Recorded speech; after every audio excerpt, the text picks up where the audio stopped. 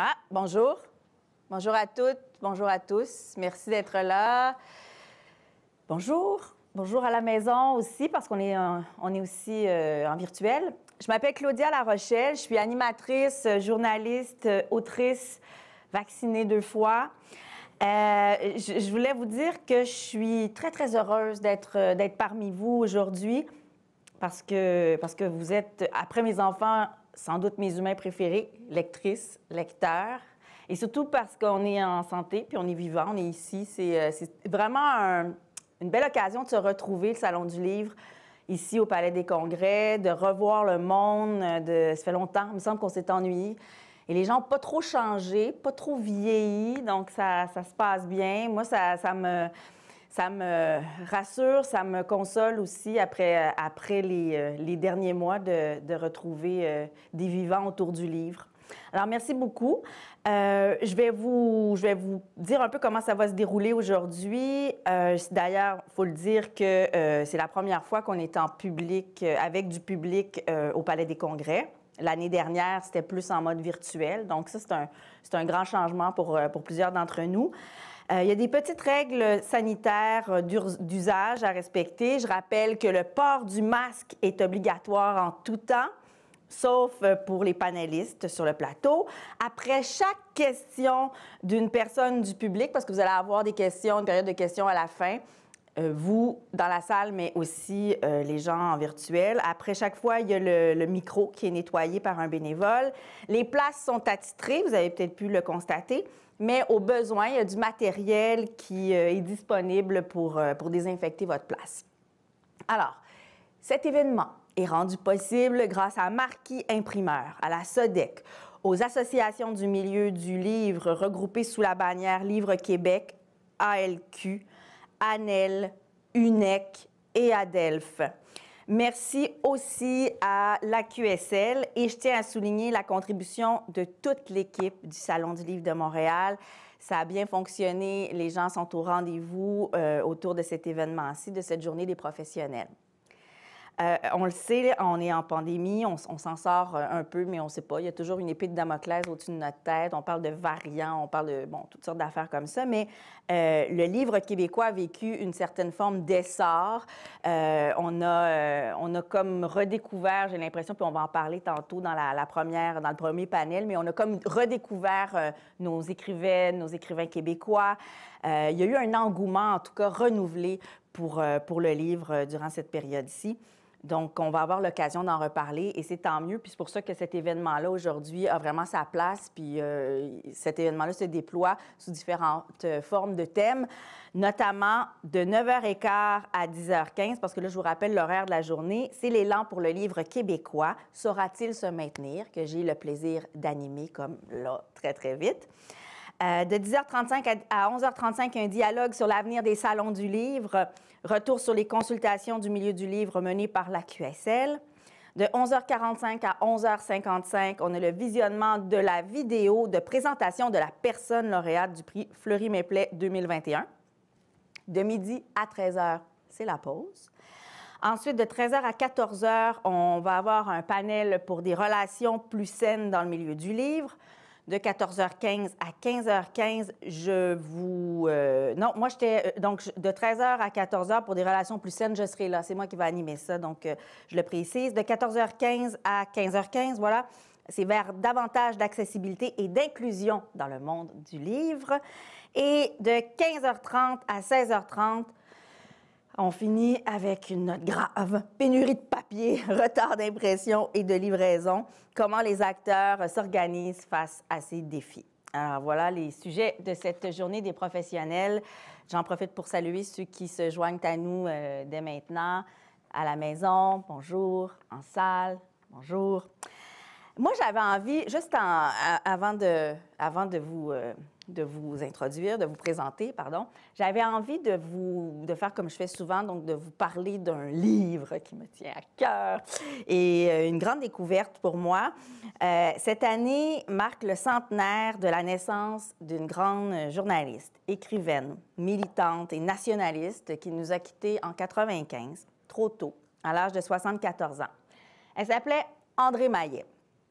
Et en préparant mes entretiens qui vont avoir lieu durant tout ce Salon du Livre, j'ai reçu des rééditions récentes de ces titres, de certains de ces titres, notamment celui-ci, Le lendemain n'est pas sans amour.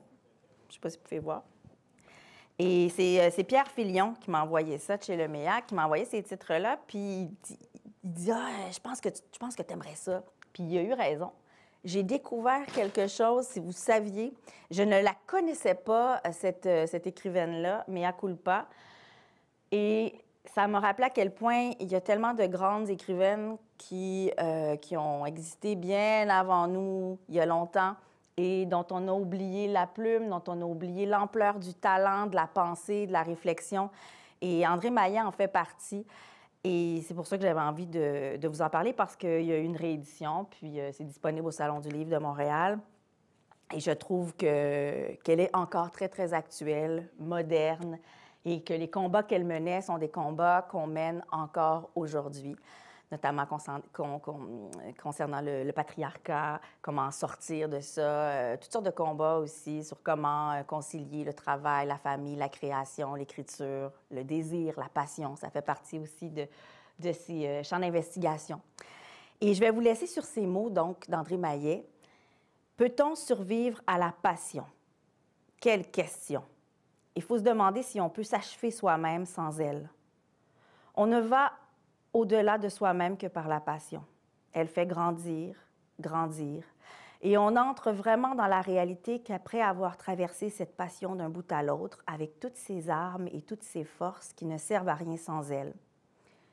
Et c'est vivre que de se retrouver au seuil de la vie comme au seuil de la mer, sortant de la passion comme de l'Amazone, avec ses armes intactes et ses forces décuplées, parce qu'on a, de plus, toutes les armes et les forces de l'autre avec soi. Donc, c'est tiré de ce recueil de nouvelles « Le lendemain n'est pas sans amour », André Maillet, à lire absolument. Alors voilà, je vous laisse là-dessus. J'espère que vous passerez une excellente journée et que vous apprécierez ces discussions, ces panels en compagnie de formidables professionnels du milieu du livre, assurément des êtres de désir et de passion. Merci beaucoup. Bonne journée à tous et à toutes. Merci. Maintenant,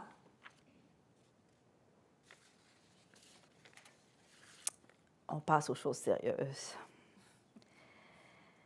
Je m'appelle Claudia Larochelle. Là, c'est pour les gens qui se joignent à nous. Là. Je répète, je m'appelle Claudia Larochelle. Je suis journaliste, autrice, animatrice. Alors, bonjour à ceux qui viennent nous rejoindre en virtuel. Merci d'être là. Je dois vous dire qu'il va y avoir des périodes de questions à la fin. Donc, il y en aura dans la salle, il y en aura aussi en ligne, en virtuel. Vous aurez un temps pour ça. Donc, voilà, il y a des sujets variés tout au long de cette journée-ci, dont ce premier sujet, l'élan pour le livre québécois, saura-t-il se maintenir? Donc, 45 minutes d'échange, 15 minutes avec le public, en présence et en distance.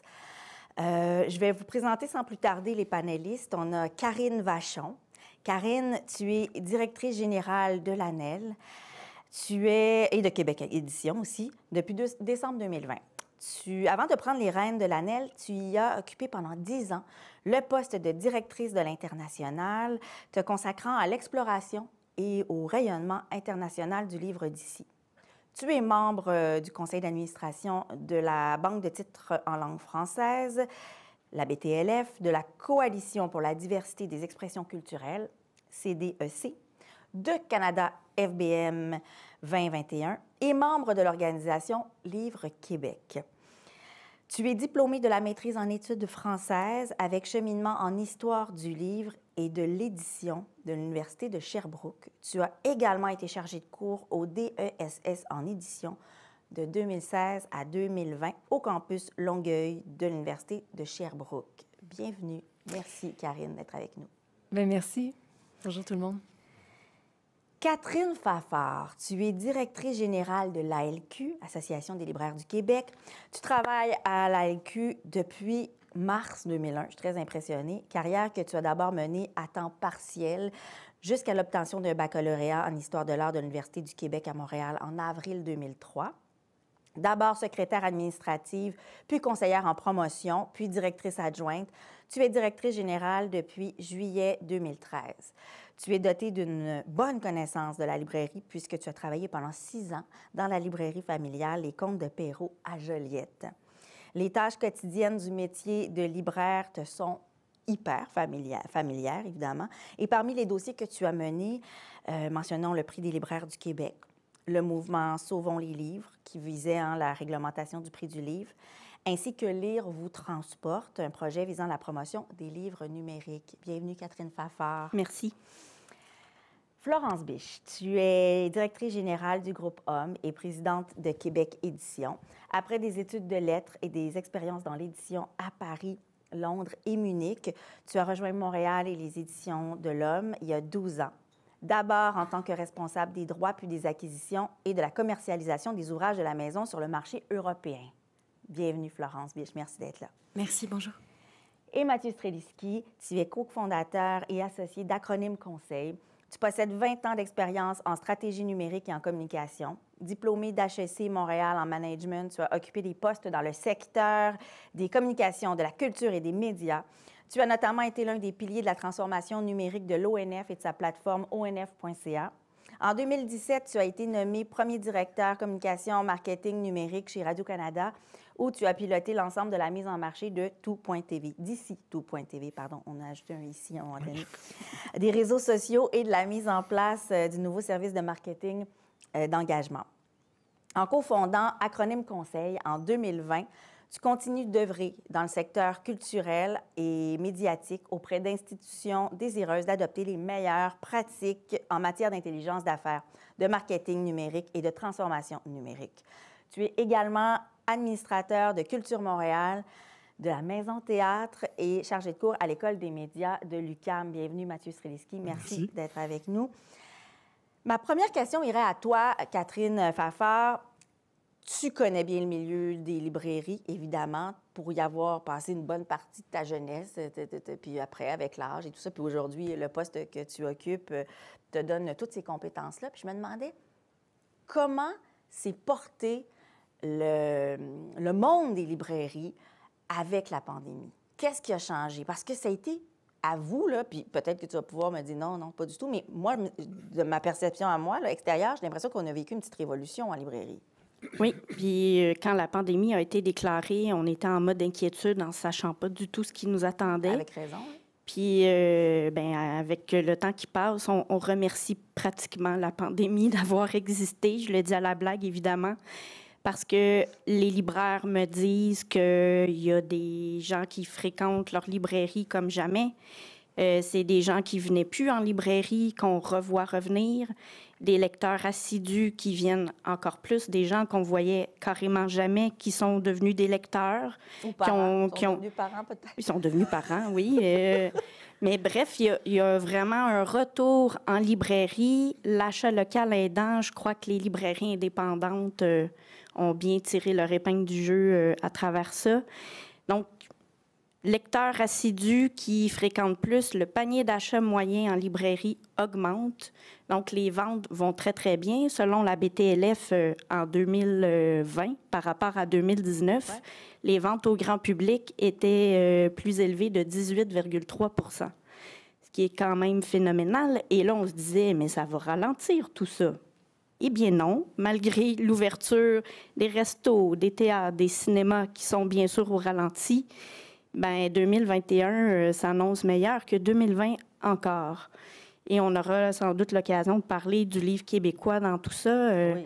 Mais le livre québécois a la faveur du grand public aussi, porté par les libraires qui croient beaucoup à cette littérature-là, évidemment. Oui, on va en parler du livre québécois, justement, avec toi, Karine Vachon. Le livre québécois se porte très bien.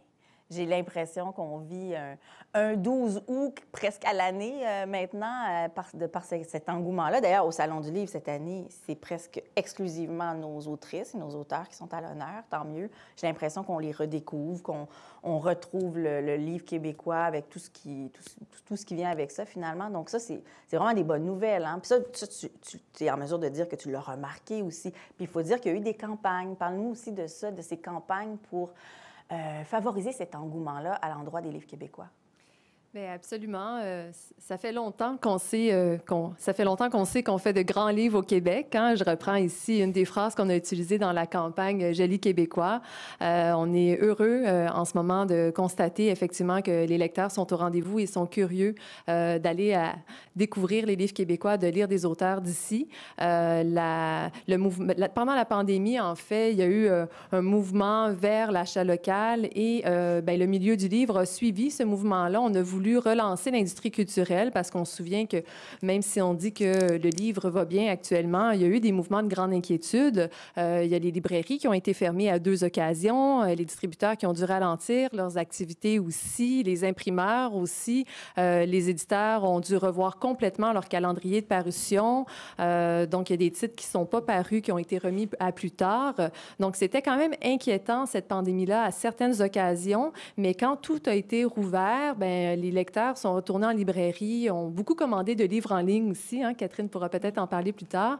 Et puis, on s'est réunis, les acteurs du livre au Québec, pour lancer cette campagne-là, Joli québécois, avec l'appui d'apport de la SODEC et ensuite du ministère de la Culture et des Communications. Donc, c'est 11 associations et entreprises du livre au Québec qui se sont réunies pour penser une campagne publicitaire qui, finalement, a été vraiment diffusée à la télévision, sur les réseaux sociaux, sur le web. Les gens ont grandement vu cette campagne-là et à la suite d'un sondage omnibus, on a vu qu'ils avaient bien retenu le message qu'on souhaitait favoriser finalement la découverte du livre québécois et les gens ont dit que ça les avait incités finalement à acheter des livres québécois. On a aussi fait des actions sur les réseaux sociaux. On voulait mettre de l'avant les auteurs, les créateurs. Donc, on a lancé les midis Joli québécois aussi. Donc, un midi par semaine où on a 2 auteurs québécois avec un animateur qui vient finalement parler de son processus de création, qui viennent parler de livres québécois aussi. Et les gens sont au rendez-vous aussi, des fois en ligne et des fois, ils les écoutent plus tard aussi, les activités. On a développé des partenariats aussi avec Télé-Québec, la plateforme Squat. Donc, vraiment, il y a plein d'activités qui ont été créées autour de Joli québécois. Actuellement, avec le Salon du livre de Montréal, on a le Salon dans la ville aussi. Donc, il y a des activités en librairie et on souhaite finalement que ce mouvement Joli québécois se poursuive parce qu'il vient stimuler finalement l'industrie du livre au Québec. Il vient encourager les gens à joindre le mouvement puis à partager aussi sur les réseaux sociaux leur propre lecture québécoise aussi. Oui, bien, ça paraît, là, vraiment, cet engouement-là. Puis, bon, vous y avez participé beaucoup avec tous les partenaires qui ont embarqué. Ça, c'est formidable. D'ailleurs, le premier ministre, hein, François Legault, s'en est donné en cœur joie, continue de participer à ça à sa manière. Est-ce que vous êtes en discussion, des fois, avec, justement, le gouvernement pour ça? François Legault, avez-vous des échos, justement, de cette campagne-là à travers le rayonnement auquel il participe? Bien, surtout via le ministère de la Culture et des Communications. On sait que le ministère a vraiment grandement apprécié la campagne qu'on a menée. Je pense que c'était une belle réussite, cette campagne-là. Le fait qu'elle ait été organisée de concertation avec l'ensemble des acteurs du milieu du livre, je pense que c'est quelque chose de très, très positif. En tout cas, moi, je suis très fière que l'ANEL ait pu coordonner cette campagne-là en collaboration avec les acteurs du milieu du livre. Et bon, je pense que le secteur du livre est un exemple d'industrie, de secteur qui a pu finalement se mobiliser pour tirer son épingle du jeu malgré finalement les défis qu'amène la pandémie.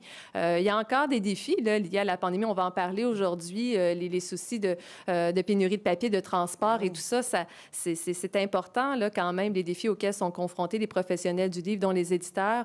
Mais si les lecteurs sont au rendez-vous, si les gens ont envie de lire du québécois, si les libraires finalement conseillent des livres et que bon, le premier ministre a envie de parler de lecture aussi sur les réseaux sociaux, tout ça est très, très positif et il faut continuer de parler de livres, il faut continuer de parler de livres d'ici et des créateurs d'ici qui font finalement des œuvres de grande qualité qui concurrencent finalement aussi la production étrangère qui arrive ici. Enfin, bravo! Ça, c'est formidable, c'est exceptionnel. Puis tous les nouveaux talents aussi qui émergent, Absolument. les formes qui éclatent, le fait qu'on ait envie de lire encore plus de poésie, encore plus d'essais aussi, de BD, toutes les il y a des mentalités qui changent à l'endroit du livre aussi. Bon, ça, c'est tant mieux. Puis en partie grâce à votre travail. Alors, merci, merci. Florence Biche, on parle justement du rayonnement du livre québécois au Québec, mais à l'international, Florence, avec justement le travail de Québec Édition, on peut dire que tu es vraiment en mesure de voir à quel point nos talents rayonnent, puis que le livre québécois se démarque non seulement chez nous, sur notre territoire, mais à l'étranger aussi. C'est quoi ta première observation par rapport à cet engouement-là aussi à l'étranger? C'est un engouement qui prend effectivement de multiples formes. Évidemment, le Québec a été mis à l'honneur grâce à l'invitation d'honneur qui a été faite à la Foire de Francfort cette année et l'année dernière. Oui. Dans le cadre de l'invitation d'honneur du Canada, je dois dire que FBM 2020, l'organisme qui s'en occupait, 2020-2021 évidemment, a fait un travail formidable. Et aussi au niveau de Québec Édition, il y a beaucoup d'actions qui ont été faites dans les dernières années pour construire cette présence. Et le coup de projecteur a été, évidemment, dans les conditions que nous connaissions, a quand même été une belle réussite. Les auteurs québécois ont été extrêmement mis à l'honneur. Parmi les 8 auteurs qui ont pu être invités en personne à la foire, il y en a 5 qui venaient du Québec, 4 francophones et Yves O'Neill aussi qui représentait fièrement Montréal. Je dois dire que les auteurs ont été de toutes les plateformes. Je pense à Michel Jean en particulier qui a fait tous les plateaux télé. Et rien qu'en Allemagne, c'était, je crois, un coup de projecteur qui est vraiment fait pour durer. Il déménage en Allemagne, Michel Jean, il s'en va vivre là. Il serait bien accueilli. La coqueluche de l'Allemagne. Ah oui, puis on sait que les Allemands sont très francophiles, donc je crois que c'était vraiment l'occasion pour eux de découvrir une autre littérature francophone en Amérique du Nord. La route avait été pavée, évidemment, avant. Je pense au succès incroyable qu'il y a eu. Il pleuvait des oiseaux, par exemple. Josine Saucier, voilà, qui est publiée chez Zourkamp, qui a vendu plus de 100 000 exemplaires. Elle en a vendu plus en Allemagne qu'au Québec, finalement. Et c'est ça, la route avait été pavée comme ça. Le travail de Québec Édition, je pense notamment au fellowship de Rendez-vous qui a accueilli au fil des ans plus de 70 éditeurs depuis sa création, des éditeurs étrangers. Il y a eu évidemment, juste avant l'invitation en Allemagne, un focus qui a été mis sur les éditeurs allemands pour préparer cette invitation d'honneur. Mais ces éditeurs-là qui découvrent la scène littéraire québécoise deviennent nos meilleurs ambassadeurs. Je crois qu'ils sont devenus très enthousiastes. D'ailleurs, je crois qu'il y a de plus en plus de candidatures pour y participer. Et c'est quelque chose qui a vraiment mis le Québec sur la map de l'édition internationale, qui a fait que les éditeurs internationaux se sont vraiment très intéressés à ce qui se passe ici. Et c'est quelque chose qui est vraiment fait pour durer. Même nous, on a déjà reçu une nouvelle offre d'Allemagne depuis la foire. Donc, je crois que c'est quelque chose qui est fait pour s'installer. Québec Édition va retourner à la foire de Leipzig, qui a lieu au printemps, pour vraiment montrer aux éditeurs et aux lecteurs allemands que cette belle histoire d'amour est faite pour perdurer. Et puis ça, c'est juste Francfort, ce qui permet aussi évidemment un beau coup de projecteur pour toute l'édition à l'international, avec tous les auteurs invités, toutes les activités qui ont été faites en numérique. Je crois que ça a rayonné bien au-delà de la seule foire de Francfort et que c'est un mouvement, un bel élan qui est lancé, qui n'est pas prêt de s'arrêter. On le voit en France aussi, mais on pourra en parler. France, Florence, j'avais le goût de t'amener vers ce pays-là. De quelle manière le livre québécois se démarque? Parce qu'on le voit, il y a des nominations à des grands prix littéraires, notamment, là, tu sais, je pense à Kevin Lambert, à Dominique Fortier, tout ça, Mireille Gagné, plusieurs de nos auteurs qui rayonnent là-bas, là, en ce moment même. Oui, je crois que Paris est sous le charme du Québec en ce moment. C'est assez flagrant. Il y a c'est grâce au travail, en particulier de toute une nouvelle génération d'éditeurs qui a vraiment conquis le marché français dans les dernières années, qui s'est installé durablement. Je pense évidemment à Luxe, à Éco-Société, au travail de Rodney, par exemple, Rodney Saint-Édouard aussi, qui est très présent et sur le marché français. Mais c'est un mouvement qu'on voit depuis des années. Nous-mêmes, on a un bureau à Paris depuis plus de 40 ans. Nos auteurs sont en progression. On a des beaux succès aussi avec des auteurs. Je pense à Victoria Charlton, qui est la coqueluche d'ado sur place, qui déplace les foules quand elle va à Paris. Mais j'ai vu ça sur Instagram, c'est fou. C'est incroyable. C'est vraiment incroyable. incroyable. Wow. Mais il y a vraiment un mouvement de fond. Là aussi, Québec Édition y a participé depuis des années. Le volet Fellowship Rendez-vous dont je vous parlais tout à l'heure pour les éditions, pour les éditeurs étrangers. Il y a aussi un volet libraire qui existe depuis quelques années. Il y a plus d'une trentaine de libraires qui ont été invités à Montréal au moment du Salon du Livre pour découvrir la scène littéraire québécoise. Et eux aussi deviennent les meilleurs ambassadeurs. Il y a plein d'actions qui ont été faites pour valoriser les livres québécois auprès des libraires. Puis je crois que le public aussi est vraiment ravi de découvrir une littérature différente, une littérature dont tous soulignent l'audace, la vivacité au niveau du style, au niveau de la langue, au niveau des thématiques aussi. Les Québécois n'ont pas peur d'aborder des sujets nouveaux, des sujets délicats parfois aussi. Absolument. Et je crois que cette audace-là est vraiment un vent de fraîcheur peut-être dans le milieu germano-pratin. Mais en tout cas, elle a aussi a eu de beaux succès et qui sont faits pour durer. J'ai l'impression que les Français découvrent un peu le Québec en ce moment, oui. Oui, bien, c'est vraiment d'excellentes nouvelles. Puis je pense que justement, je pense que ça va aller juste en augmentant. C'est pour ça qu'il ne faut pas lâcher le travail qui est fait. Puis il faut continuer aussi à aider nos écrivains à développer, à être novateurs aussi. Parce qu'effectivement, on le sent, cet engouement-là, qui reconnaît l'audace, l'art d'aborder des sujets parfois plus difficiles, plus chargés. Tu sais, il y a comme une manière que les Français diraient qu'on est plus cash parfois. Bien, effectivement, puis ça se voit là, en tant que lectrice, je le remarque avec joie. Mathieu Streliski, dans explique-nous un peu ton travail concrètement par rapport aux livres notamment et cette notion de découvrabilité-là. Oui, Qu'est-ce effectivement. que tu fais derrière? Tu sais, concrètement, mettons, là, dans ton entreprise, oui. Chez Acronymes Conseil. Bien, on pourrait aider, on aide en fait des entreprises c'est quelque chose, une espèce de nouveau mot qui a été inventé il y a 5-6 ans pour en fait favoriser, pour expliquer différentes choses au niveau du fait comment on peut découvrir des livres ou comment on peut avoir plus de contenu en fait attaché à une œuvre qu'on aime beaucoup. C'est pas juste dans le domaine du livre, on voit avec les plateformes vidéo entre autres, on le voit avec plein de choses. Et donc c'est s'assurer que certaines choses sont faites pour faire en sorte que numériquement principalement, mais une grande partie maintenant de nos recherchements, on peut faire une recherche virtuellement ou sur un site pour ensuite se retrouver en librairie par exemple, et pour s'assurer qu'on puisse qu'on nous propose d'autres œuvres ou d'autres thèmes, d'autres auteurs, autrices qu'on a bien aimés. Donc, c'est vraiment cette espèce de mécanique-là. C'est une mécanique à la fois aussi, un petit côté technique, on va dire, à ça, donc de base de données notamment, mais il y a un côté en communication, en pratique de mise en marché, en marketing.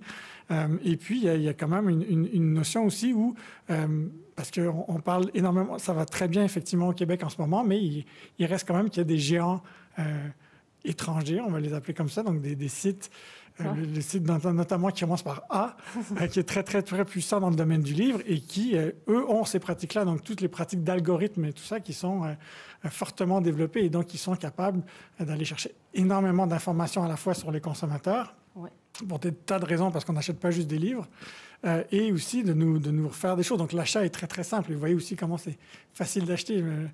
Mon enfant de 4 ans pourrait malheureusement commander des choses si je lui laisse mon téléphone. Donc, c'est très simple aussi. Donc, ça, toutes ces mécaniques-là, on aide les entreprises d'ici à faire ça. Et c'est quelque chose sur lequel le gouvernement et notamment le ministère de la Culture et des Communications sont vraiment au fait. Et ils essayent de rallier justement les forces importantes dans chacune de ces industries pour faire face à ça. Et je dois dire que dans l'industrie du livre, justement, notamment, cette industrie-là avec l'industrie de la musique sont quand même pas mal avancées sur les autres parce qu'il y a justement des éléments très fédérateurs où les gens se sont parlé, les associations professionnelles notamment, les gens de l'industrie privée aussi pour dire, bon, mais comment on fait face à cette compétition, à cette concurrence-là aussi? Parce que indéniablement aussi, on voit que, on va dire, les gens plus âgés ont des habitudes et tout ça, mais qu'est-ce qu'on fait quand moi je suis quelqu'un de marketing, je regarde beaucoup la demande et je regarde aussi les plus jeunes parce que c'est la future demande aussi. Et la consommation culturelle est vraiment très différente. J'étais habitué à une grille horaire, à avoir des gens. C'était quasiment impossible pour moi de rater certaines informations, même culturelles. Si on regarde nos enfants, les plus jeunes, la façon dont ils consomment la culture, la façon dont ils ont des nouvelles, c'est vraiment très différent. Et il faut regarder ces phénomènes-là aussi.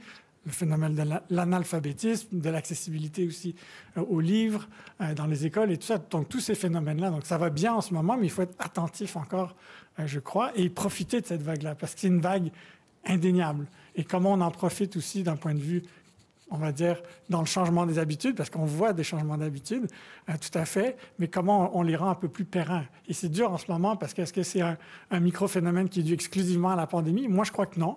Je crois qu'il y avait des choses, tout ce dont on vient parler, c'est des choses qui existaient pré-pandémie, la pandémie est venue un peu exacerber. Ça a poussé des gens à aller beaucoup plus vite vers certains moyens de commercialisation, de se mettre à jour.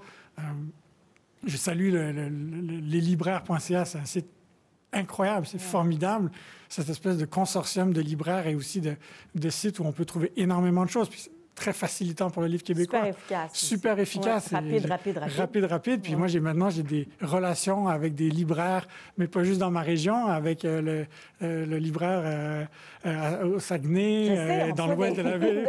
Moi, j'adore ça. Je découvre des gens, puis après, ils m'écrivent personnellement pour des recommandations. Je trouve ça génial. Et ça me pousse à acheter beaucoup plus de livres québécois. Et je le vois autour de moi, les gens lisent beaucoup plus québécois. Donc, cette explosion des genres, cette explosion des autrices, des auteurs, d'aller dans des endroits où on ne voulait pas aller, d'être capable d'exprimer aussi dans les thématiques. Je suis entièrement d'accord avec toi, où on voit qu'au Québec, on est capable de dire des choses qu'on n'est pas capable de dire encore dans d'autres pays. La langue se libère beaucoup plus facilement ici. Donc, ça fait c'est une littérature qui est très proche aussi des gens. Et donc, ça, c'est un engouement, mais il faut continuer là-dessus. Il faut faire attention parce que la pandémie a été très, très favorable aux géants du web aussi, excessivement favorable même. Ils sont enrichis de façon exponentielle aussi. En plus, ça n'a pas fini. Exactement. Donc, il faut faire attention à ça aussi et dire, bon, mais comment on continue, nous, petits Gaulois d'Amérique, à se protéger, à bien faire les choses, à travailler ensemble et à continuer à faire attention à nos lecteurs et à certains phénomènes. Tu sais, Mathieu, dans ton travail, tu mises sur la singularité québécoise, OK? Puis, ce serait quoi, justement, en ce moment, dans le milieu du livre, la force québécoise, l'impact, la force de frappe est où chez le Québécois, en fait, dans l'industrie du livre québécois? Bien, je crois que j'aime beaucoup les marques. Et entre autres, je crois que toute la campagne autour du 12 août, je lis québécois, c'est quelque chose qui est ancré un peu dans une ambiance du temps. Il y a un petit retour vers le protectionnisme face aussi aux enjeux de mondialisation. C'est quelque chose qui nous faisait peur. Donc, on revient vers ça. C'est bien, il y a un petit côté naturel aussi et qui est très, très bon. Et c'est très, très bien fait aussi. Ça a été très bien opérationnalisé aussi au niveau de déclenchement des réseaux sociaux, déclenchement publicitaire. Je veux dire, c'est touché à différents médias. On sent qu'il y a un mouvement de fond là-dedans. On le voit à chaque 12 août, il y a des résultats qui frisent les trois chiffres de pourcentage d'augmentation par rapport à une autre journée ou une semaine lambda dans l'année. Donc, ça, ce genre de choses-là, c'est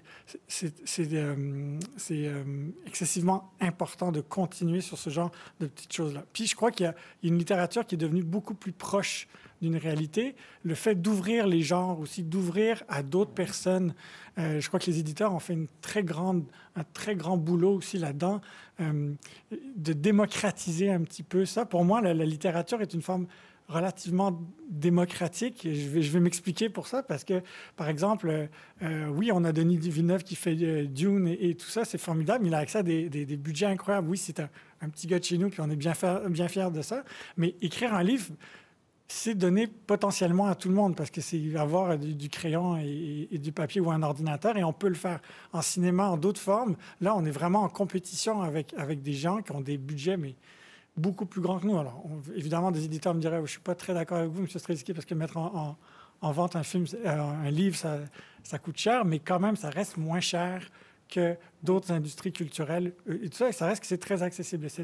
Cette liberté de parole, c'est le fait qu'il y a des gens dans l'industrie ici, dont les autres panélistes autour de la table ont fait énormément d'efforts pour aussi amener ces livres-là à avoir un rayonnement. Et ces trucs-là, et on voit, c'est en bande dessinée, c'est en littérature jeunesse, c'est en fiction, en essai, en poésie, en livres pratico-pratiques aussi, il ne faut pas oublier. Ces livres ont énormément augmenté aussi pendant la pandémie, les livres de recettes, les livres de jardinage, les livres de bricolage, et tout ça. Et on a besoin, moi, je n'ai pas besoin de savoir comment cultiver mes tomates par un Français ou un Américain. C'est pas le même climat. Moi, je veux un livre qui vient d'ici. Même chose pour rénover mes choses. Même du vin maintenant. Ben oui, du vin. Alors, il y a des choses. Donc, les livres, moi, j'ai découvert plein de livres justement sur la gastronomie. C'est hallucinant. Donc, on a eu ce temps-là. Donc, ça, d'avoir quelque chose qui est beaucoup plus proche des attentes des gens. Je crois que tous ces petites choses mises ensemble expliquent pour moi beaucoup cet élan-là qu'on a en ce moment. On parlait justement de la plateforme libraires.ca qui réussit, qui est un modèle de réussite assez hallucinant, il faut le dire. Catherine Pfaffer, comment... parce qu'on avait commencé à en parler un peu de la vente de livres en ligne. Comment ça a évolué, ça, mettons, depuis la pandémie, là? Il y a eu un changement à ce moment-là. Ça a été comme... Oui.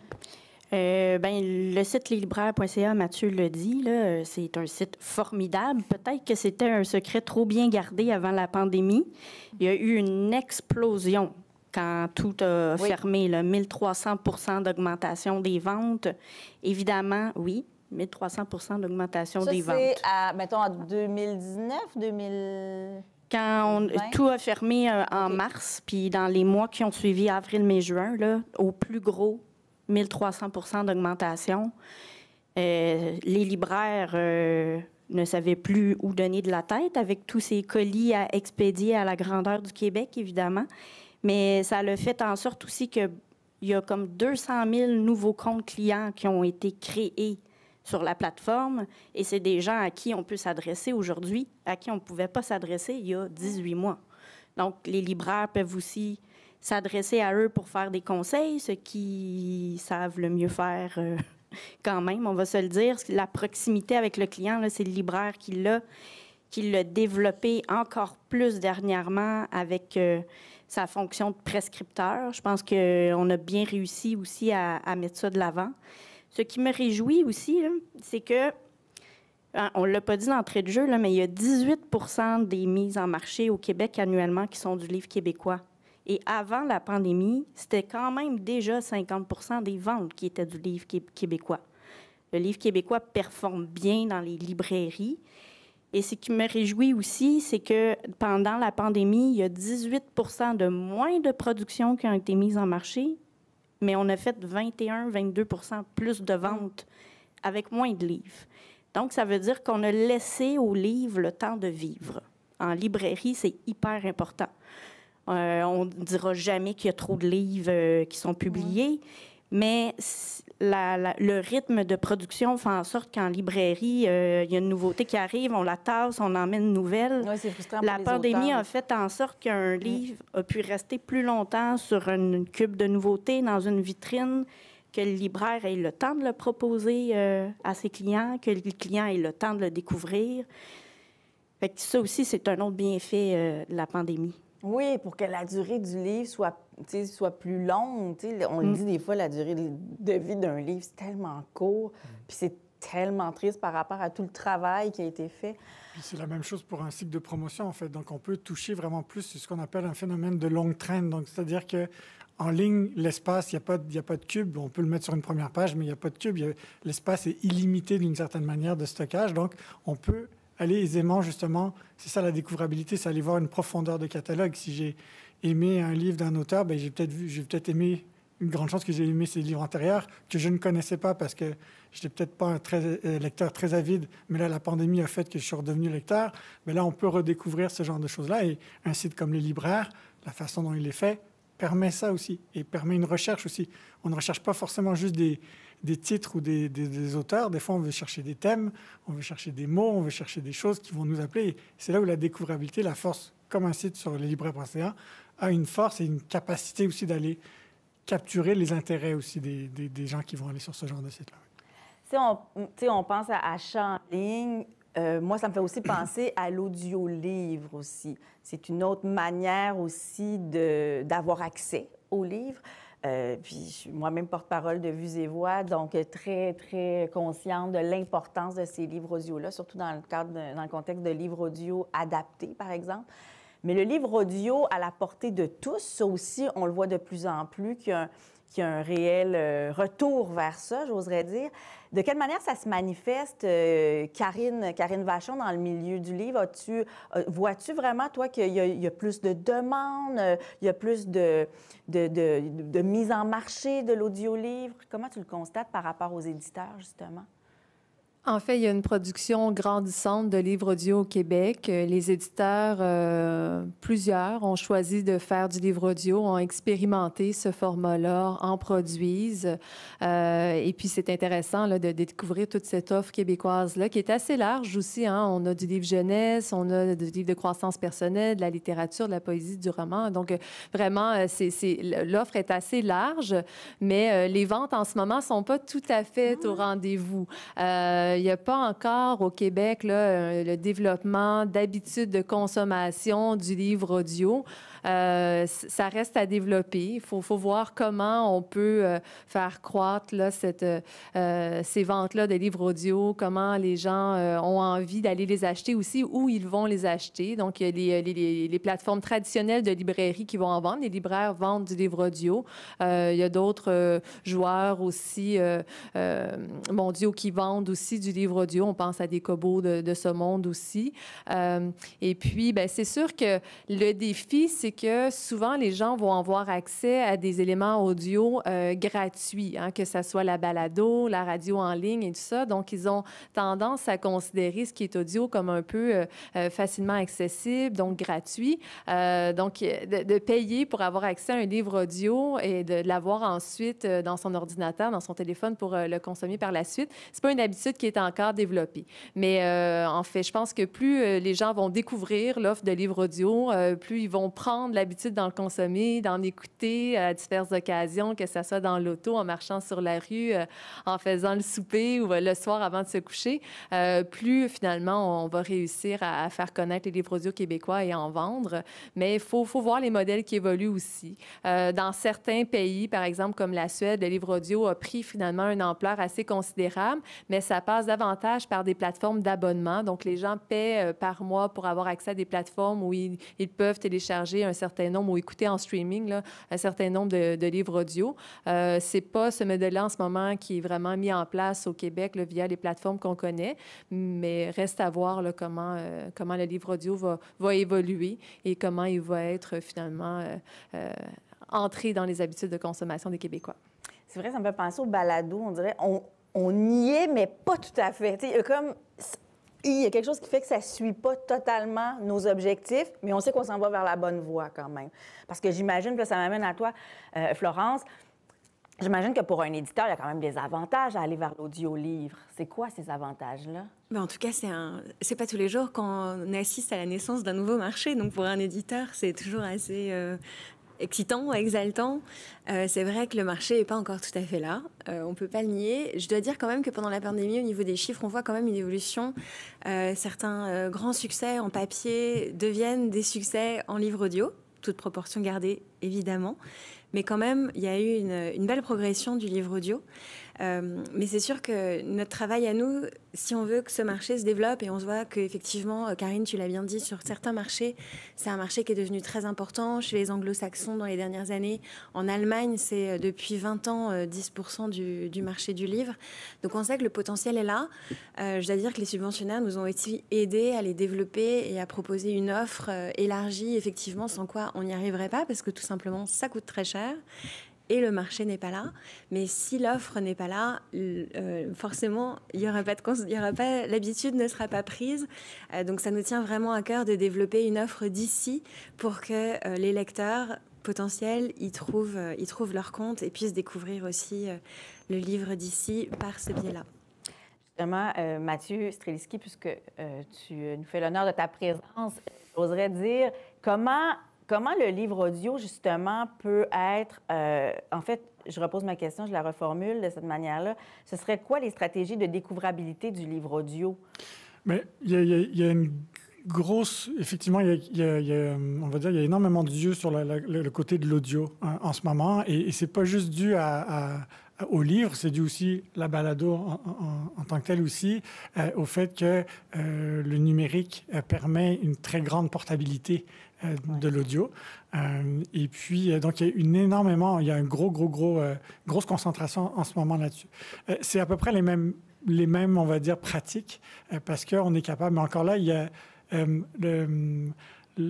l'intelligence artificielle maintenant qui est capable de décoder énormément la voix et ce qui se dit, mais ça reste que le numérique est quand même une logique de l'écrit. Donc, il faut décrire énormément. Donc, il faut comprendre, il faut savoir c'est quoi les contenus, qu'est-ce qu'il y a à l'intérieur. Et de là, on est capable de retrouver, de faire des schèmes, on va dire, pour retrouver finalement qu'est-ce qui va être le contenu. Et ça aussi, c'est en ce moment énormément observé parce qu'il y a ces appareils, donc c'est dans la domotique, là, dans la maison intelligente, donc ces appareils que sont les reconnaissances vocales, donc les grands géants Google, Apple et tout ça en ont. Donc, comment on interpelle cette voix artificielle puis qui nous donne énormément d'informations ou pas, ou si ça marche pas encore parfaitement. On a plus l'impression des fois d'être dans un film d'Elvis Gratton que dans cette belle publicité qu'on nous présente à la télé. Mais quand même, il reste que c'est à peu près la même logique aussi. Et c'est pour ça aussi encore, je crois que il y a des gens qui en ont réellement besoin du livre audio. Il y a une question d'accessibilité aussi. Ça, je parlais du livre audio adapté. Oui, adapté, ça c'est très important. Mais par contre, je crois que pour le grand public encore, on va dire là où il y a vraiment la demande, ça reste encore un peu... c'est pas encore là. On n'a pas encore ce réflexe-là, je dirais. Et ça se fait par d'autres manières, des choses très ludiques ou vraiment très amusantes. Puis je suis d'accord avec toi, Karine, justement, sur le fait que c'est encore... on est plus habitué à quelque chose de gratuit. Mais il y a des très, très beaux produits aussi qui se font, notamment en littérature jeunesse ou des choses comme ça, où c'est le fun. Mais ça reste que... C'est ça. Mais ça va être les mêmes pratiques de découvrabilité, en gros, en somme, qu'un livre normal ou qu'un tout autre produit numérique, finalement. Puis, la clientèle, quand elle vient vers ton entreprise, Mathieu, comment tu fais pour bâtir un plan stratégique de découvrabilité? Est-ce que tu y vas selon le milieu, comme le milieu du livre a quand même ses spécificités. Là. Oui, il faut vraiment regarder selon les milieux, la maturité aussi de l'entreprise ou de l'organisation de l'industrie. Ça, c'est quelque chose qui est très, très important. Il y a des pratiques, il y a des choses techniques aussi, de voir où ils en sont techniquement par rapport à ça, comment la qualité des bases de données, comment elles sont faites, comment tout ça est informatisé déjà. Donc ça, c'est un premier diagnostic à faire. Et puis après, c'est la capacité de l'entreprise à gérer ça par la suite. Et puis, on est aussi un grand connecteur là-dedans, c'est qu'on essaie de les mettre en lien avec d'autres personnes, d'autres organismes. Parce que maintenant, au niveau des ministères et des associations professionnelles, on est au fait. Donc, comment on fait en sorte qu'il y ait cette espèce de grand langage aussi, qui va faire en sorte que, par exemple, en milieu du livre, est-ce que ça va parler aux archives nationales? Est-ce que ça va parler avec d'autres sites? Est-ce que tout ça va rentrer en lien aussi? Puis d'essayer d'enrichir aussi ces bases de données-là, parce que c'est pas juste un livre, c'est pas juste un ISBN. Puis encore le livre, c'est facile. Vous aviez déjà des codes uniques et des choses comme ça, mais dans d'autres industries, par exemple, l'industrie de la télé ou du cinéma, c'est pas du tout le cas, ça commence, mais c'est très, très dur. Et on le voit des fois de voir certaines œuvres, on a du mal à les trouver, à avoir des œuvres qu'on cherche, on a du mal. Mais là où on pourrait enrichir la base de données du livre, c'est de voir c'est quoi le contenu des livres, puis de rechercher à l'intérieur même du livre, un peu comme vous le faites dans certaines recherches sur Google, quand vous tombez dans le Google Livre, et là, vous avez une phrase carrément, et puis ça vous donne des choses. Donc, comment on pourrait le faire d'un point de vue québécois aussi, enrichir ces bases de données, ça pourrait être une belle occasion. Donc, ça dépend aussi, évidemment, pour répondre à ta question, dans quelle industrie on se situe. C'est sûr que dans certaines industries, il y a énormément à faire, et comme d'autres, dans le domaine du livre, c'est plus de l'enrichissement, puis la consolidation et de la maintenance aussi, parce qu'il ne faut pas perdre ces acquis-là, parce que cette logique-là, en fait, de la commercialisation va augmenter. En librairie, Catherine Fraffard, dans les prochaines années, là, la librairie québécoise va évoluer de quelle manière? Où vous la voyez, mettons, je sais que tu n'as pas de boule de cristal, là, Catherine, mais quand même dans 10 ans, est-ce que tu vois qu'il va y avoir une grande évolution de la librairie québécoise? Ce serait sur quel plan que les changements vont opérer? On le voit déjà parce que depuis 2019, il y a 16 librairies qui ont ouvert leurs portes, puis il y en a 6 qui sont en cours d'ouverture en 2022. Oui. Donc, des librairies indépendantes? Oui. Au Québec? Au Québec. OK. Et ce qu'on voit déjà beaucoup s'installer, c'est des petites librairies ultra spécialisées. Puis ça permet aux libraires, à ce moment-là, de jouer réellement leur rôle de prescripteur, c'est-à-dire de faire une sélection très précise de leur inventaire. Donc, c'est plus des librairies généralistes immenses où on trouve de tout, mais des librairies nichées, très, très ancrées dans leur communauté, près justement de leurs lecteurs, puis à l'écoute de leurs besoins. Donc, l'inventaire va être de plus en plus spécialisées. C'est ça qu'on voit partout.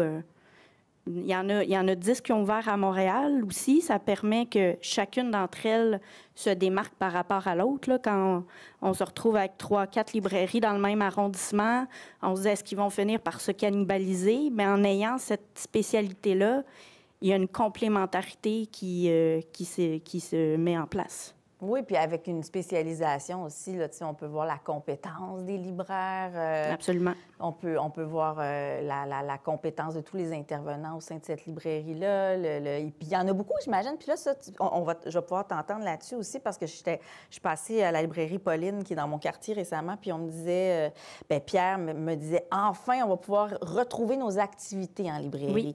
Ça aussi, c'est précieux, j'imagine. Dans les librairies de quartier, il y a un esprit familial souvent qui s'impose, qui est là, qui est présent. La vie en librairie aussi change. Hein? C'est plus juste, le libraire n'est plus juste quelqu'un qui vend des livres avec un but mercantile en arrière de la tête. Là, il n'y a plus que ça. Là. On a toujours dit que le libraire est un acteur social. Oui. Et puis même, si on retourne dans l'histoire ancienne de la librairie avec Henri Tranquille, là, ça a toujours été au cœur. C'est un pharmacien de l'âme, là. Oui, puis parler d'enjeux de société, faire de la place à des écrivains qui ont moins de tribunes, ça a toujours animé le travail du libraire. Puis c'est vrai que pendant la pandémie, être juste un comptoir où on vient ramasser son colis ou être un expéditeur de colis, disons que ça a été dur sur le moral des libraires. Et donc, revoir les gens en librairie puis pouvoir faire des animations, ça a vraiment... ça les a recrinqués, comme on dit. Puis là, on a appris qu'au 15 novembre, en exigeant le passeport vaccinal, on pouvait lever la limite des gens qu'on peut accueillir en animation. Ce qui fait que l'énergie qu'on accorde à ça, pour le peu de monde qui venait, bien là, on va avoir plus envie de refaire des animations, sachant qu'il y a un plus grand nombre de gens qui peuvent y assister. Mais les librairies sont quand même touchées un peu par la pénurie de main-d'œuvre. C'est horrible. C'est ça, je vois ça aussi partout. Des fois, je suis comme, une carrière de libraire, ça peut être bien le fun aussi. Là, je dis, non, mais pour beaucoup de monde, là, c'est quand même intéressant puis attirant. Puis je vois ça beaucoup, qu'il y a des besoins. Là. Dans quel secteur? Puis ça doit être partout dans le secteur du livre, j'imagine, hein, cette pénurie de main-d'œuvre. Chez les distributeurs, c'est la même chose. Les salaires sont, comme vous vous en doutez, là, les salaires sont pas très élevés dans l'industrie. C'est des heures aussi, pour le cas des libraires, c'est des heures de soir, de week-end. Il faut être mordu. Les gens sont de plus en plus vers la conciliation travail-vie familiale. Donc, quand on dit, ben c'est un commerce qui est de 9h à 9h, presque tous les jours de la semaine, ben ça fait en sorte qu'on a plus de difficultés à recruter à ce moment-là. Mais la passion du livre puis le lien avec le lecteur compense largement sur le salaire, bien souvent. Ouais, il faut vivre quand même. C'est cela. Mais je comprends. Je suis dans une posture qui peut comprendre ça aussi, effectivement. Karine, tu hochais de la tête. Tu comprends aussi ça. Tu le vois dans la pénurie de main-d'œuvre et tout ça. Absolument, oui. Les maisons d'édition aussi sont confrontées à la pénurie de main-d'œuvre pour certains postes clés, là, aux communications, par exemple. Les maisons d'édition ont du mal à être compétitifs par rapport à d'autres secteurs culturels ou d'autres entreprises tout court. Aussi, être aux communications dans une maison d'édition, c'est un défi assez important aussi parce que, la couverture médiatique du livre a peut-être été quand même un peu accrue dans certaines émissions télévisées, par exemple, pendant la pandémie, parce qu'il y avait moins d'industries culturelles qui avaient des activités. Donc, il y a eu une certaine place au livre, mais quand même, elle reste fine, la place accordée au livre dans les médias. Donc, d'avoir un poste aux communications dans aux relations médias aussi dans une maison d'édition, c'est quand même un défi important. Puis c'est ça, les maisons d'édition sont beaucoup en recrutement dans ces postes-là. Et puis c'est ça, les maisons d'édition essaient de recruter des fois aussi dans des postes comme à la comptabilité. C'est pas évident non plus d'être compétitif et de garder les gens. Donc la question de la main-d'œuvre reste importante dans le milieu de l'édition.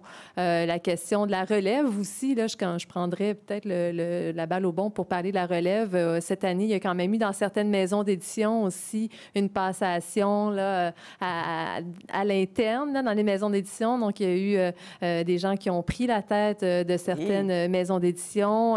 Donc, cette relève-là, elle est importante. Elle se fait de différentes façons. Des fois, c'est à l'interne. Donc, le propriétaire ou la propriétaire de la maison d'édition, le fondateur, va fermer quelqu'un à l'interne qui va prendre la relève. Des fois, c'est des maisons d'édition qui vont être rachetées finalement par des jeunes de la relève aussi. Des fois, elles vont joindre d'autres groupes éditoriaux, par exemple. Mais ça, c'est des mouvements qu'on va voir aussi dans les prochaines années. Et puis, c'est intéressant de voir quand même aussi des nouvelles têtes dirigeantes dans des maisons d'édition qui arrivent comme aussi. Toi, la belle relève, oui, Karine à l'ANEL ici. Mais non, dans les maisons d'édition, je pense que c'est ça, il faut le souligner, là, qu'il y a des mouvements aussi. Puis ça amène des nouvelles visions aussi dans les maisons d'édition. Ça amène des nouvelles sensibilités. Par exemple, je sais que dans beaucoup de maisons d'édition, on essaie de s'ouvrir de plus en plus à la diversité culturelle aussi. Et c'est souvent le cas de la relève dans les maisons d'édition qui arrive avec cette volonté-là d'ouverture aussi, d'aller chercher des nouvelles voies, de s'ouvrir finalement à cette diversité québécoise-là et de la faire refléter à travers aussi ce que la maison d'édition publie. Fait que c'est des enjeux comme ça aussi qu'on retrouve. Et aussi, au niveau de l'impression, là, encore là, on en parlera cet après-midi, là, mais il y a aussi une pénurie à ce niveau-là aussi dans le secteur de l'imprimerie et des maisons d'édition. Merci, merci Karine. On va aller avec les questions rapidement. Est-ce qu'il y en a ici? Je vais commencer avec les questions dans la salle. Hein, Pauline, tu me fais signe que c'est dans la salle d'abord? Oui, alors on va aller avec des questions dans la salle. Il y a un micro là, il y a un micro là. Allez-y, ne vous gênez pas, levez-vous. C'est désinfecté. Il n'y a pas de questions? Mais oui, je suis sûre qu'il y en a. Non? Bon, je vais aller avec le public à la maison. Hein? Peut-être qu'on en aura à ce moment-là. Bon, là, je m'avais montré comment, chère Pauline. Je vais y arriver. Quitter le webinaire? Oui. Non, elle me dit non. Excuse-moi, Pauline, je pèse sur des pitons, puis j'ai perdu le... Il n'y a pas de question non plus? Bien, voyons. On était tellement clairs. Bien, on a tout dit. On a tout dit. Il n'y a pas de questions. Personne. Je dis, bon, bien, on va continuer parce que moi j'en ai des questions pour vous, assurément. Est-ce que parlons du livre jeunesse, tiens, j'aime ça parce qu'on forme notre relève. C'est important. Les nouvelles lectrices, les nouveaux lecteurs, moi j'écris pour eux aussi, entre autres, puis je sais qu'il faut qu'ils soient présents, il faut qu'ils soient au rendez-vous. Le travail se fait dans les écoles, quand il y a des librairies, quand il y a des bibliothèques, je veux dire, dans les écoles, on aime encore plus ça. Oui. Le travail se fait à la maison, par les parents, c'est des passeurs dans la transmission, tout ça. Mais le livre, la transmission de l'amour qui commence dès le plus jeune âge, ça se fait aussi dans l'industrie en général. Je pense juste au travail des éditeurs aussi, d'aller chercher ce jeune lectorat-là. C'est un travail de tous les instants. Comment on fait pour innover, Florence, pour aller chercher les jeunes lecteurs, pour aller chercher leurs parents aussi? Est-ce qu'il y a des nouvelles stratégies? Est-ce qu'on fait le livre jeunesse, par exemple, d'une manière un peu différente selon tes observations? Ben, je dois dire que le marché du livre jeunesse au Québec est particulièrement dynamique aussi. C'est quelque chose que j'ai rarement vu dans d'autres marchés d'ailleurs. L'attention que les professeurs, les bibliothécaires, les libraires portent au livre jeunesse, le fait que les auteurs d'ici, évidemment, quand c'est possible, font des tournées dans les écoles, sont vraiment très bien accueillis. Tous ces efforts-là au quotidien, c'est vraiment quelque chose qui fait une grande différence et qui aide aussi à porter la littérature d'ici. Et on le voit, c'est vraiment très, très dynamique de ce point de vue-là. C'est un vrai bonheur. Dans les stratégies de mise en marché, de marketing, justement, je vais continuer sur cette vague-là, la vague jeunesse, mais pour aller chercher les jeunes lecteurs, il doit y avoir aussi une manière différente de faire. Il doit y avoir, quand vous travaillez, est-ce que ça doit vous arriver, Mathieu, avec ton équipe, de travailler avec des éditeurs jeunesse qui veulent justement aller chercher un nouveau public, un nouveau lecteur? Oui, là où il faut faire attention, c'est qu'on ne peut pas faire de la publicité directement aux mineurs, mais il y a des moyens, il y a des façons de faire. il y a d'autres marchés où, malheureusement, on peut le faire. Et je vois aussi moi, je vois surtout ça aussi, la perméabilité aussi de ces frontières-là. Donc, de voir, j'adore prendre le transport en commun justement pour ça, pour voir qu'est-ce que les gens lisent, qu'est-ce qu'ils regardent sur leur téléphone. Malheureusement, des fois, je regarde ça aussi, je l'avoue. Mais c'est juste pour voir qu'est-ce que les gens consomment. Je suis un peu... C'est un marché vivant, on va dire. Et de voir, je suis étonné de voir beaucoup de jeunes qui lisent la littérature américaine, anglophone, on va dire. Et j'en vois francophone aussi. Je dis, mais où est-ce que tu vas prendre ces informations-là? Ah, sur TikTok, sur Instagram, il y a des gens qui me parlent de livres. Puis ma fille, qui parle en anglais correct, j'espère qu'elle ne me regarde pas, mais elle lit, oui, à cette heure-ci, de maman, non. Elle lit beaucoup en français, mais elle connaît le palmarès du New York Times par cœur. Attends. Je fais, pardon, comment tu sais? Donc, elle montre tous ces trucs-là. Puis, elle a aussi des blogueuses francophones, je veux dire québécoises, qui suggèrent énormément de livres aussi. Donc, des professeurs qui sont vraiment qui ont un élan de passion, qui tiennent ce genre de choses-là. Mais c'est des genres de moyens où on peut essayer d'avoir de l'attention. Parce que ces gens-là, c'est plus jeunes, les jeunes adolescents ou les très jeunes, sont beaucoup sortis du milieu médiatique francophone. Donc, heureusement qu'il y a des plateformes encore sur Télé-Québec. Radio-Canada qui a fait un effort aussi très, très fort récemment. Mais qu'on peut voir aussi, il y a des personnages notamment qu'on voit parce que l'image est encore très, très forte. Donc, on voit certaines choses. Et heureusement qu'on a des superstars aussi en jeunesse, des Élise Gravel, tout ça, donc des grands, j'ai d'autres noms que j'oublie là maintenant, mais qu'on lit énormément. Ben oui, tout à fait. Et donc, ça aide grandement. Mais c'est sûr que c'est d'avoir d'autres moyens. C'est pas les moyens traditionnels de mise en marché, donc de passer par des émissions de littérature ou des choses comme ça qui sont regardées par les parents. Puis c'est eux qui achètent, ou les grands-parents qui achètent aussi beaucoup pendant les fêtes ou les anniversaires ou les fêtes de Noël. Mais quand même, donc ça, c'est un moyen aussi. Mais je crois qu'aussi, il y a un grand problème d'accessibilité. Olivier, j'étais très content de l'annonce qu'il y a eu cette semaine sur le fait qu'on allait... le gouvernement a annoncé qu'ils allaient justement essayer de revitaliser les bibliothèques dans les écoles, de faire tout ça, parce que c'est un problème. Enfin, moi, je sais pour habiter à Montréal, mais j'imagine que c'était d'autres choses, mais il y a les bibliothèques étaient fermées pour permettre des classes dans certaines écoles qui étaient rendues vétustes ou qui avaient besoin de rénovation. Donc, ça, ce genre de choses-là, à mon avis, sont très, très importantes de conserver cet aspect matériel aussi au livre. Parce que l'autre grande part de la jeunesse, c'est les écrans. Ils sont partout. On est en train de voir les effets. Les premières études sortent. Et il faut revenir à quelque chose d'un peu plus matériel aussi, qui sorte du virtuel, pour les amener justement à remanier du papier, à lire des livres, à avoir ce plaisir-là aussi de s'évader, puis de pas justement d'avoir de la gratification continue et constante et très rapide. Donc, trouver cet équilibre-là, Mathieu, exactement. C'est un défi. Tout à fait. En tant que parent, je vis ça quotidiennement et c'est quelque chose. Et tant mieux si on passe par le livre pour faire ça, parce qu'idéalement, à la fin, ça reste la même chose. Moi, ça me ferait les gens qui disent « Ah, tout le monde est devant son téléphone ». Oui, mais moi, j'ai vécu aussi une époque où tout le monde, dans le transport en commun, tout le monde était sur son livre ou son journal. On a besoin de ça, puis je trouve que la lecture est un très, très bon moyen. Le livre, notamment, aussi, pour le faire. Bien oui, parce qu'on peut miser là-dessus, parce qu'il n'y a pas 3 millions de solutions pour faire décrocher un enfant, puis même un adulte, de sa tablette ou de son téléphone. Il y a le livre. Parce qu'il y a d'autres choses, je veux dire, les casse-têtes, je suis pas sûre, je veux dire... On en a fait beaucoup pendant la pandémie. Je pense qu'on est rendu ailleurs. Mais effectivement, le livre, c'est une belle solution et pourquoi pas miser, même d'une manière promotionnelle, sur cette option-là. Passer par des moyens de communication actuels pour promouvoir, c'est ça. Mais pour rebondir sur ce que tu disais, Mathieu, même en traduction, on essaie de ne pas les perdre non plus. Et au niveau de l'édition, on travaille aussi en traduction. Et justement, ces grands livres américains dont tu parles, qui voient sur les listes de best-sellers, on essaie de les repérer en amont pour les offrir aux lecteurs québécois, aux jeunes lecteurs en particulier, le plus proche possible de la parution originale, pour essayer de ne pas les perdre et puis de continuer à les faire lire aussi en français.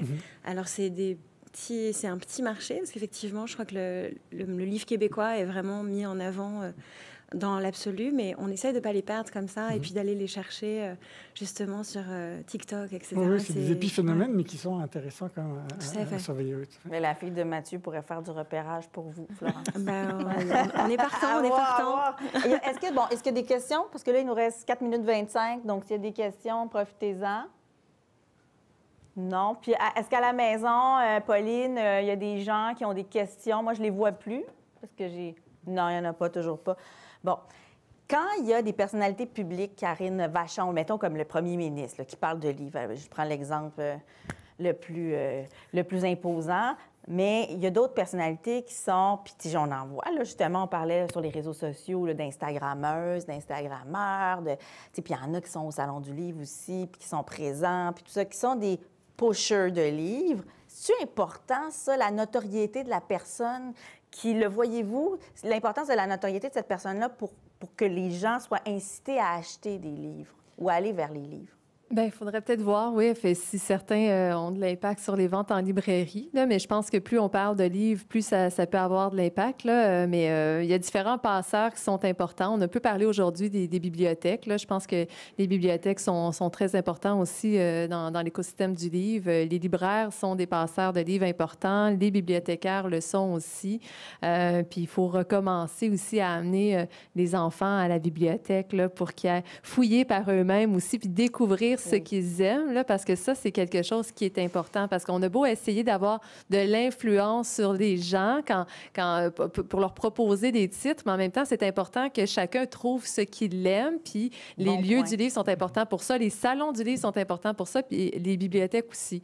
Mais Catherine, toi, peut-être tu pourrais dire si certains ont de l'impact sur les ventes? Bien, c'est vrai que je me rappelle à l'époque, là, puisque ça fait si longtemps que ça, je suis dans l'industrie, que un foglia avait un impact immédiat le lendemain matin.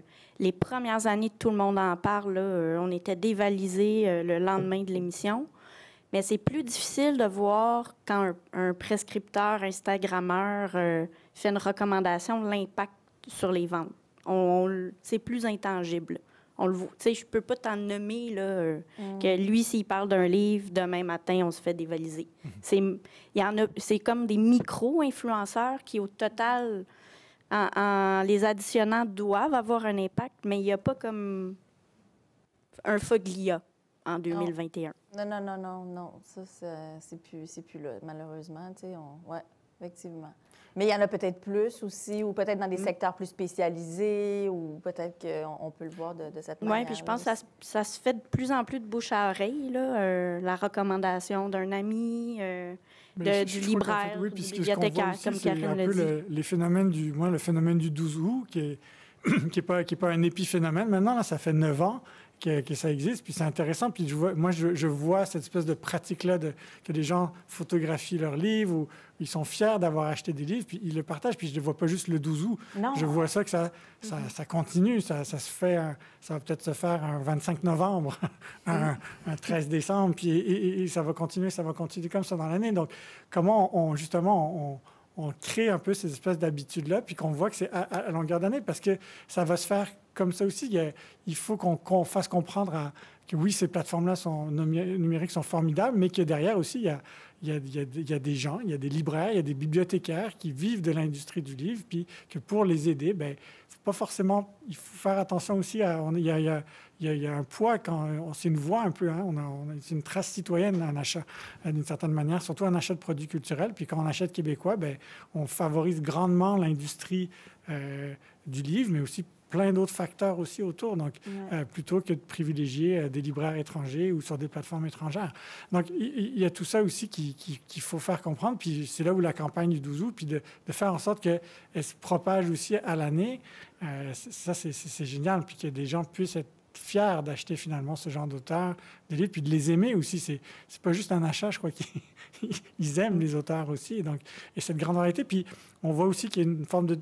On voit des gens qu'on n'aurait pas forcément pensé comme des auteurs-autrices qui écrivent des livres maintenant, ça aide aussi grandement à à casser un peu des fois la barrière élitiste qu'on avait par rapport à la littérature. Ça serait même un sujet de table ronde, la démocratisation de la lecture. Puis on se laisse sur cette note-là qui est positive. Puis merci d'avoir abordé aussi l'espace des rituels autour du livre. Je nous souhaite à tous dans l'industrie du livre, dans le monde du livre, à toutes les actrices, toutes les actrices, tous les acteurs du livre, de savoir créer des rituels autour du livre. C'est un peu pour plusieurs la nouvelle religion, le livre. En tout cas, pour moi, c'est un peu ma religion. Alors, j'espère que c'est un peu le cas pour vous. Merci beaucoup d'avoir été des nôtres.